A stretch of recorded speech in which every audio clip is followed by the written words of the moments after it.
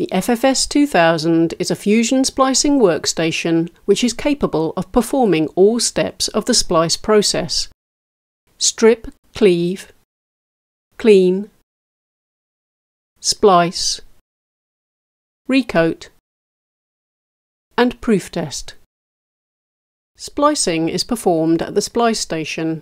Heat is applied to the fibres through the resistive heating of an omega-shaped filament. This means that a controlled amount of heat can be supplied uniformly and consistently to fibres. To ensure consistent splice performance and thermal response of the filament over its lifetime, the filament must be normalised regularly. In this video we will discuss how to normalise a filament.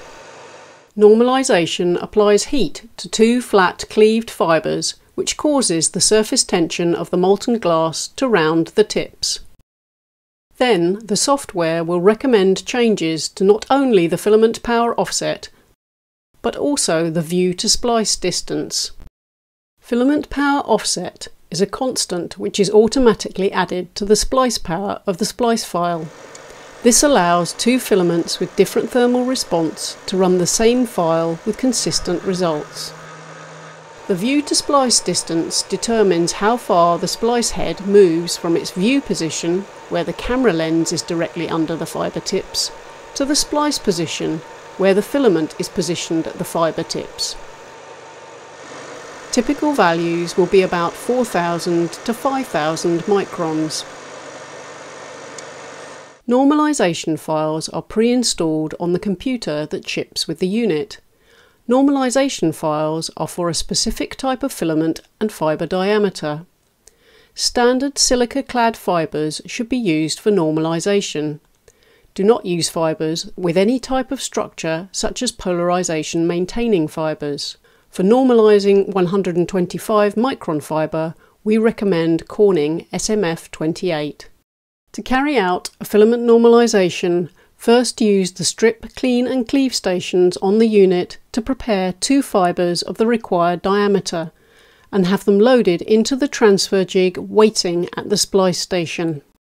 Ensure that the correct normalisation file is loaded and initiate the splice process by either clicking the blue splice button on the unit or in the software.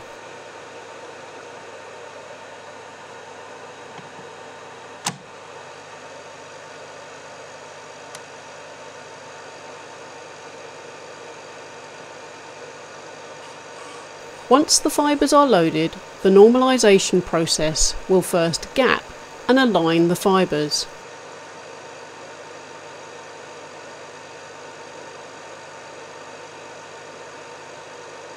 It is normal for the image to go dark when switching between the front and back views.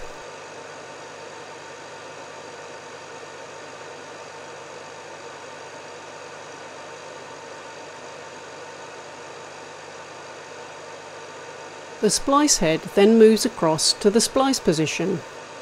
Then the filament applies a standard amount of heat to the fibres and surface tension causes the ends to round.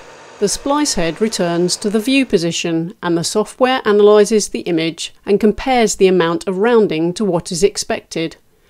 Based on these measurements, the FFS3 software will recommend an adjustment to the view to splice distance and the filament power offset, so that the filament provides the required heating effect. It may take a few iterations for the normalisation process to converge. To run the normalisation process again, simply take out the fibres, remove the rounded ends, and prepare a new pair of fibres.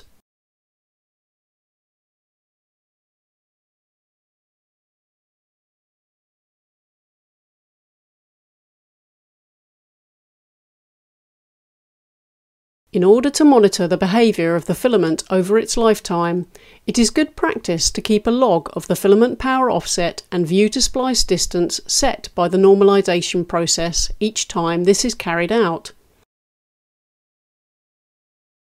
If large changes of the filament power offset greater than half a watt are seen between consecutive normalisations, this may indicate that the filament is approaching its end of life. If you remove a filament before its end of life, record the filament age, filament power offset, and view to splice distance. When you next install this filament, these parameters can be input as a starting point to expedite normalization, though it is typical for the values to change. It will not be necessary to burn in this filament again. As the filament reaches the end of its useful life, the thermal power delivered may become unstable. When this happens, the splice performance may degrade, or the normalization may not converge. At that time, contact us about refurbishing your filament.